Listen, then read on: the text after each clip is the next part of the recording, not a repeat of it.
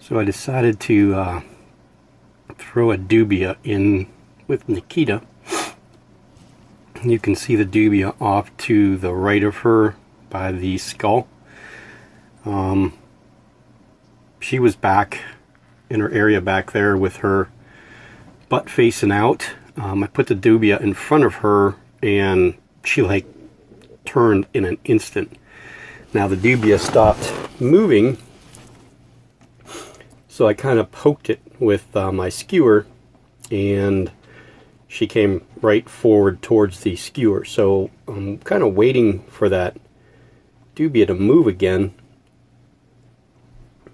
I don't want to put the skewer back in there because she's coming forward to it. So I would actually have to open up. God, she's pretty. Look at those colors. Oh my goodness.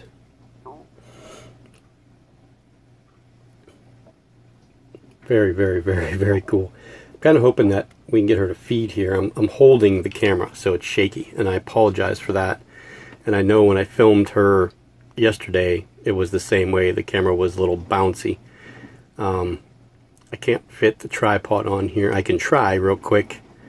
Let me try and do that, and then we'll see if we at least stabilize the camera. Hopefully she doesn't lunge at that dubia before. So I got the tripod set up in a really, really awkward looking position, but it's at least on. She's made just a slight movement. I know if that dubia moves, she's going to take it.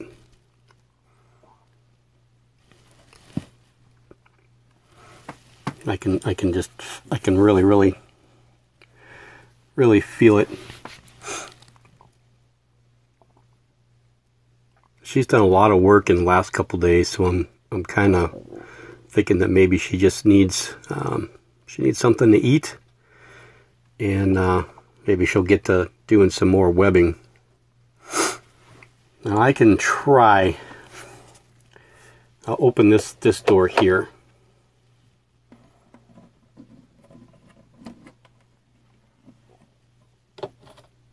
Put you guys back where we were.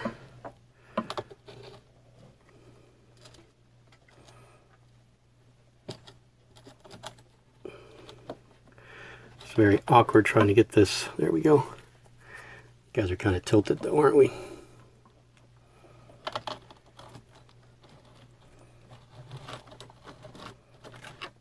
There. It doesn't want to stay.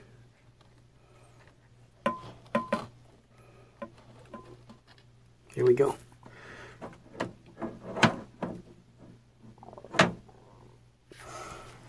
So dubia is right next to her.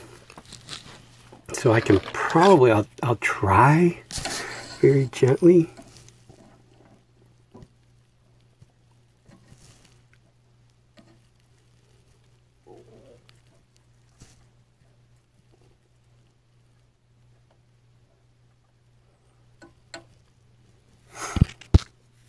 She doesn't seem to really want to eat it.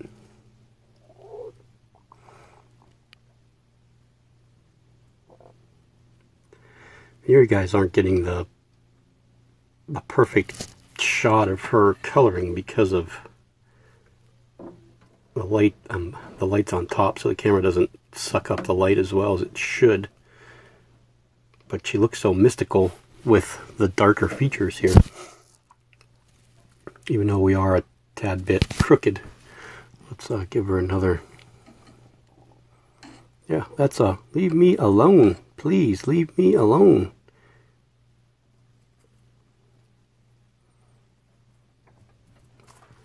So she doesn't want to eat it, that's for sure. There's a GBB threat posture for you.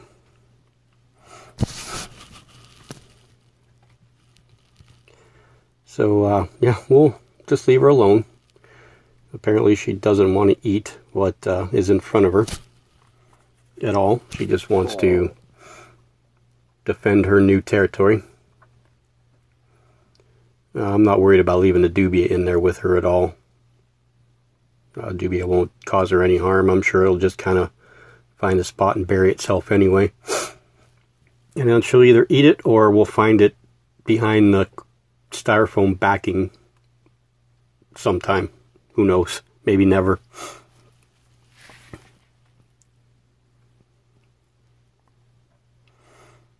See, she sure looks like she really wants to eat it when Dubia actually moves, but... Come on, girl. I mean, she is a perfect specimen. She's perfect. Other than the little spot that she rubbed off during the removal of her out of here and then putting her back in, she is utterly perfect.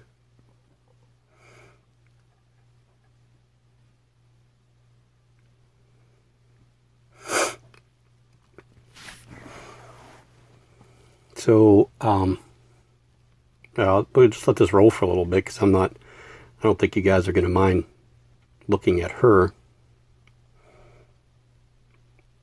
I can put,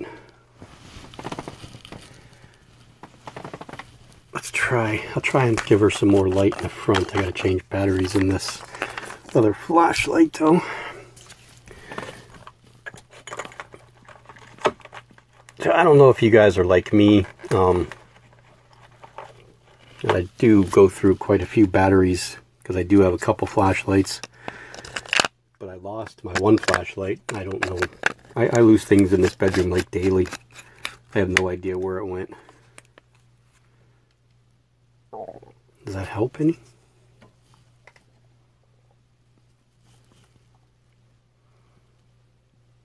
Trying to get it so that camera picks up the light a little bit better, but you can see her colors a little bit better. That Dubia is like right there, and she's just kind of deciding on what she really wants to do. Do I want to eat it, or do I want to just sit here and stare? But the carapace, her carapace has got the streaky blue lighter. And you can see on the chelicerae. Let's try and enlarge here. Okay, if you look at the chelicerae on the outside parts, it's a lighter blue, and the blue gets darker as it gets into the center part of her chelicerae. And you can see the small, fine particle hairs as the chelicerae starts to curve down. Those fine particle hairs there, they're very, very, very fine. I don't think they're any different color. They seem to look that way because they're off on their own. But you can see her carapace. You can see that on the top of it, the blue lighting, the different shades of blue that are up there. And then her abdomen, of course, is that orange. And as it gets back to the back part where, you know, you have that, we would call like an urticating patch area, the orange, it's kind of tans out. But her legs, you could see her legs, her front legs there, how they have the blue on the femurs with that streaky lighter blue on them. Just utterly amazing species. I mean, my male was a good looking dude, and didn't look much different, except for a little bit more spindly. Now she's not full grown. She still has probably about another 1.5 inches or so to go, but she's definitely breeding size.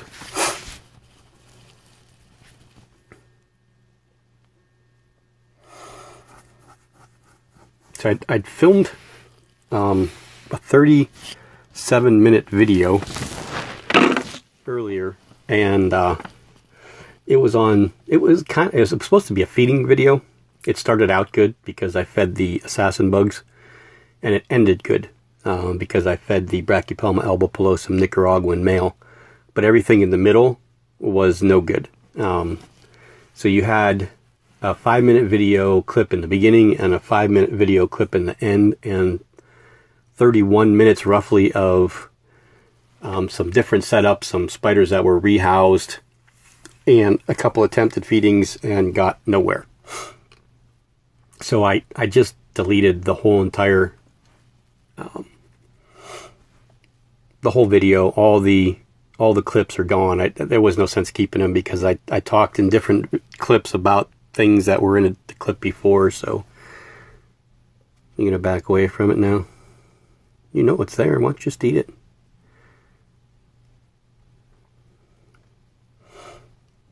I mean, I think everybody would like to see you eat, but we'll try one more quick thing. We'll open this door. I'm getting brave. And we'll move the light to in front, see if that does any better. And it doesn't, not at all.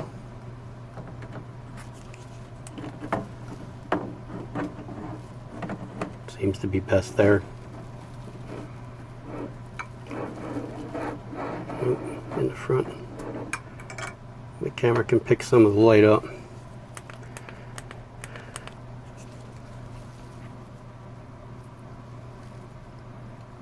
Yeah, gosh, she's pretty. So I think her and Cheeto will probably be the stars of the channel for a while. There's other ones that I'd really love to put that, you know, as some centerpieces. The Nakita Update is definitely one of them that I would love to be able to see more. And I did find out some awesome information about them today, and I think I'm going to go and get an 8x8 Exoterra Nano tomorrow for the Nakita Update, and fill it up to the vents with dirt, slope it in the back, and set it up in the corner arboreally, because they're an actual arboreal species, something I didn't know before. I thought everybody I've seen have all had them, you know, set up terrestrial because they'll dig, they'll be fossorial, they'll dig a nice hole, they'll web the crap out of the enclosure. So I think that's what I'm going to do, and I just have to figure out where I will put it. That's going to be the dilemma. So I may have to move some stuff around on this table here and set it right next to her, and then have my little stuff that's on top of here that I can put somewhere else. You know, it's my accessory stuff, paintbrush and tweezers and stuff like that, catch cups and batteries, some odds and ends. So I'll have to find somewhere to put all that stuff, and then put the Nano next to her here and put my Update in that. I think that's what I'm going to do. The price is not bad for a Nano. I think it was like $39. So I have a little bit of Christmas money, so I think that's going to be my adventure tomorrow. If not tomorrow, Friday. So, okay, well, thanks for watching, Nakita. Consider eating the dubia. Threat posing a little bit. A lot of people don't believe that GBBs will do that, but they're not really sweethearts. They're not like some of the other docile species that'll tolerate you in their space and tolerate handling. So we'll let her be. Hopefully she'll decide to munch on that thing later on, give her some energy for her to do some more serious webbing of the area. She may not web much more if she feels comfortable. She doesn't need to. So, I mean, we'll see. It took, you know, it took the other GBs a long time to really get things webbed up. And just real quick so you know, the video I did earlier with the Hobby Lobby enclosures, the two smaller ones, I said I was going to put the Haplopa species Columbia large and the Holothele longipes. I did not put them in there. I put them into vacant critter keepers, the small ones, because they were smaller than what I thought they were. But I did move the Ephebopus cyaneopubescens into one of those, and the other one is open. I was going to put the Cyaneopubescens sazame into it, but I decided to put Chindi, the other GBB, but when it's in the arboreal type setup, I decided to put her in that one, and then I'll keep that arboreal setup for one of the I may actually put the Damon diadema in there. I don't know, but yeah. So that's what my plan is. I'll get that set up tomorrow with some nice structure and some nice anchor points. Get it set the way I want it, and then figure out how I'm going to get her out of that enclosure into the other one. And we'll have a nice, all three of the GBBs will be a nice clear acrylic enclosures that'll give them room to do some serious webbing. It'll give Chindy a little bit more terrestrial room too, so it has room to move. She doesn't have a ton of room terrestrial in that one, so she's kind of like, she used that as a 2 or 3 story apartment building. So okay, thanks for watching and have a great day. Looking forward to a bunch of videos in January, and we'll see everybody soon.